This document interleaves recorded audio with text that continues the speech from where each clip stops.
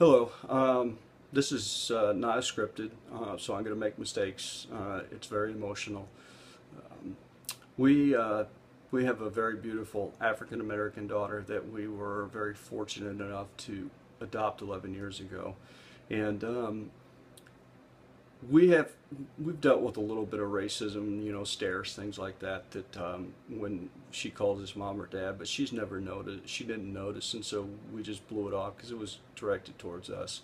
But this past New Year's Eve, my daughter had a friend over. They were having fun. They were doing selfies and sending them out to their friends on Snapchat and things like that. Well, this girl that does not like my daughter was at a friend's house. Apparently, a couple of twins that were freshmen from Prior Lake, and these twins decided to send my daughter some Snapchats. Well, with Snapchat, you hold the button down when you receive it, you listen to it or view it, and then it disappears. Well, after the third video, my daughter's friend, who's Caucasian, came and told my wife and I that these things were happening and what the content of it was. Not only was it bullying, but it was also racism. And so when they got the fourth message from these kids, the fourth one, not the first one, the fourth one, my wife and I decided to take out my phone and videotape it as it was happening on the phone. And I want to show this to you really quick. Covering them. Aaron, can I take your toenails? Wait, you're a slut. You're such a slut. Nigger. You's a fat ass bitch. Yes, you are. So I apologize, you probably couldn't see it very well, but as you can imagine, my wife and I were extremely shocked. I found out who these kids were.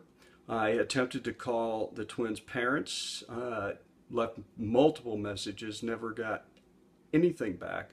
Went to their house numerous times. Nobody would ever answer the phone, or I'm sorry, answer the door. And so I reached out to the police because a week and a half ago, some of our very good friends, their son committed suicide at the age of 13 because of bullying. And at that point, it just dawned on me, I can't have this hanging over us and my daughter thinking the worst and something could happen. So I went to the police, told the police what happened, gave them the video.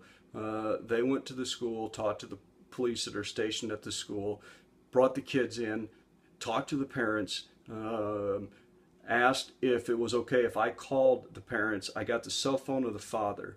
And when I got the cell phone of the father, I finally got a hold of this individual. I'm not going to call him a gentleman because he's far from it. And I talked to him, and he told me he didn't understand what was wrong with the video because, one, their kids didn't even know my daughter. And I was like, well, that makes it even double bad. You don't even know my daughter. He told me I was crazy, that that's what he did when he was a kid, and that him and his family make jokes at the house using this word all the time. So what was the big deal?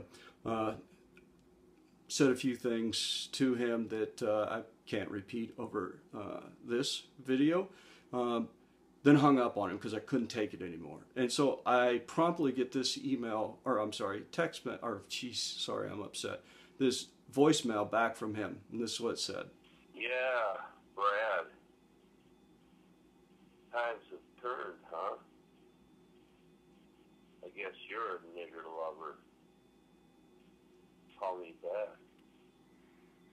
So I received that voicemail. Doing what I'm doing now, I can't believe that there's even frickin' individuals like this alive, but there are. And so I called him back and I said, well, yeah, that's a correct statement. I am and love her because I have a beautiful African American daughter who I love more than life itself and would do anything for her. And said a few more choice words to him and hung up on him again. He called back numerous times and he left one other voice message. Let you hear this one. Hey, Brad, you're a fag. Grow up. Touch base with your kids. And, you're a loser. So and during our conversations, I said, well, I'm going to post this on social media. He goes, I don't care. I said, so you and your kids own this? Oh, yeah. yep, no problem. It's like, okay, so I'm posting and I said, I'm going to tell him your name. He goes, I don't care. So his name is Darren. It's either D-A or D-E-R-O-N.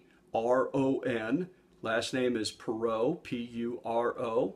And we live in Prior Lake, Minnesota. And so I just want him to own it. And his twins that go to high school as a freshman, they can own it too. Thank you. I just had to get this off my chest. I just don't know what to do. Other than I love my daughter and I don't want her to end up committing suicide because of frickin' morons like this goddamn asshole. Sorry. Thanks. Bye.